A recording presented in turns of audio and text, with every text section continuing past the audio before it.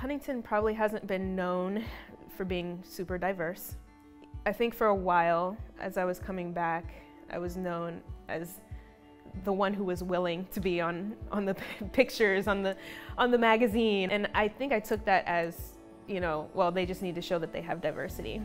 Looking back, I don't see it that way anymore. I have just been so humbled by the response when I come back here. Every time how people engage with me as though I'm just Chynna. And I appreciate that so much. And so I don't know that I have a legacy or anything like that to leave here. I think that Huntington has really just impacted me. I feel like I can come back and say to maybe the few other people who feel like I'm just one fish swimming in this sea and I'm not sure who I really connect to here, to say that God brought you here for a reason. And there's more to it than just color. There's more to it than just culture.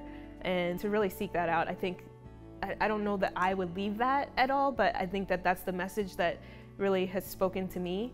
And I hope that others get that when they interact with me here.